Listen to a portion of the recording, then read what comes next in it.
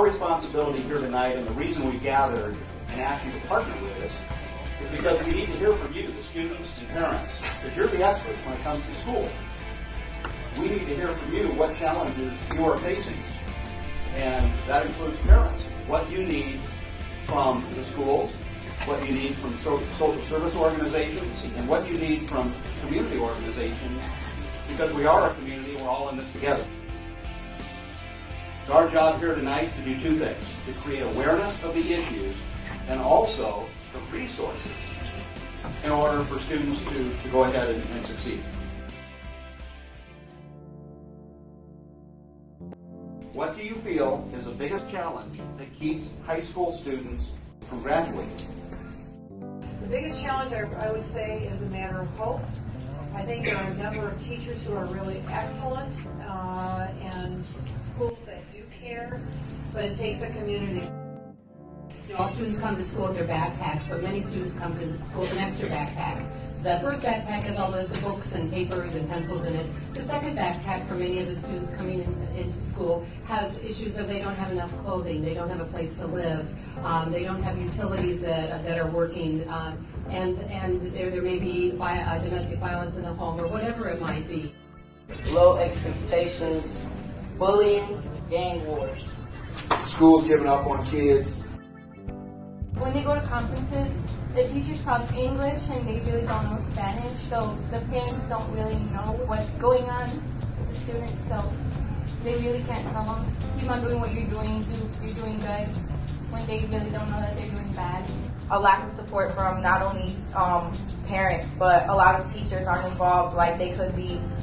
The influence from the people that they hang around is also an issue that I've seen, because if you hang out with the wrong crowd, you're bound to end up dropping out or getting behind, not going to class, not turning in work.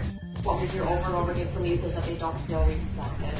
They don't feel respected by the staff, by the security guards, by the teachers, and it's creating an environment where students feel like they're coming against the school, the school is coming against the student instead of a partnership.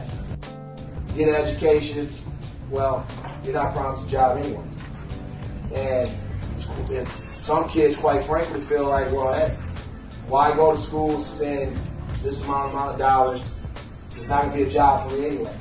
Me personally, every time you hear, oh, the dream I can get past this time, it's like discouraging, because all this hard work you're doing through middle school, high school, and then once you get to college and then you realize that you need so many numbers, number, or have some legal paper to prove you're here to have the job you've been so hard fighting for. It's like, you know, you don't see why you went so many years of studying when no one's going to really give you the opportunity you wanted.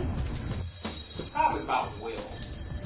Have we ever had the will to make sure that all students are well educated? The answer is no. We've seen the data, certainly in the Grand Rapids Public Schools, children start out at a deficit before they come to school.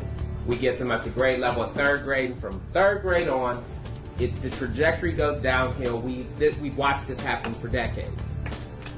And we wring our hands, and we come up with all kinds of programs, billions of dollars, and at the end, we're no better off than we were when we started with the problem. So this is about will.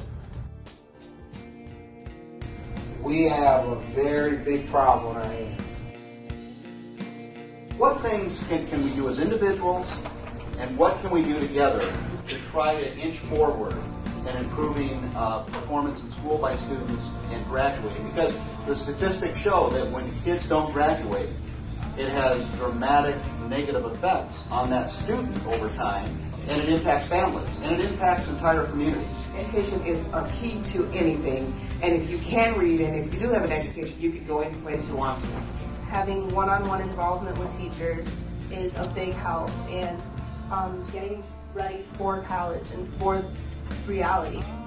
It's like, okay, isn't it your job to motivate me and make sure that you're doing whatever you can to support my decision and make sure I'm going to graduate someday? What are the expectations from our parents and from our teachers? Are the teachers expecting the kids to graduate? Are they holding them accountable for what they are doing? Are they supporting them for what they're doing? Us as kids were taught since we were little, you can do whatever you want to do. And we shouldn't be shooting down our friends' dreams, as well as adults in our lives shouldn't be shooting down our dreams. If we want to do something, we can get there. There are a whole host of things that have gone on in the Grand Rapids Public Schools in spite of the fact that over the past 10 years we have cut $90 million from our operating budget. There's a lot more we have to do.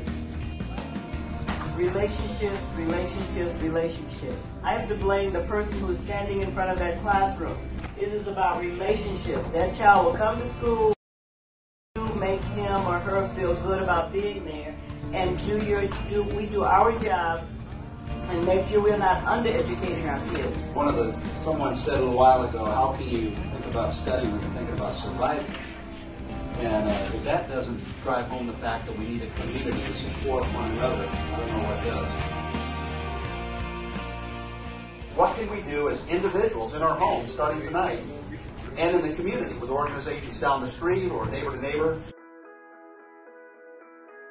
We should address our children with everything positive, starting out in early education. Starting young with creating an atmosphere of college going, and I don't mean necessarily always a four-year college, but a college going culture. Kids do need hope, and they need to know that when you live in a inner city, you can still get good grades and you can still go to college. They need relationships with caring adults to help them succeed, both in the home and in the school. They need relevant content. They need to know how they're going to use what they're learning in order to be engaged in that. We're trying to do some things differently at Gerald Ford. We're doing some things to just bring the whole family in. I want to say it's essential for parental involvement to be in place. And to that extent, our school district can never give up hope on bringing the parent into the door of that school building. Working with those families, helping those parents. Every parent wants to do what's best for their children. Every parent has a dream for their child. We just want to help them realize it and help them to help their children realize it as well. We need to make sure we empower people instead of constantly doing things to enable people to not take control of their own situation with their own children. It is absolutely critical that each college and university and child caring program is involved more than they are now in the Kent County College Access Program. Listening to the young people here tonight and in our schools every day, get their feedback on what is working and what isn't. The two magic ingredients are hope and will.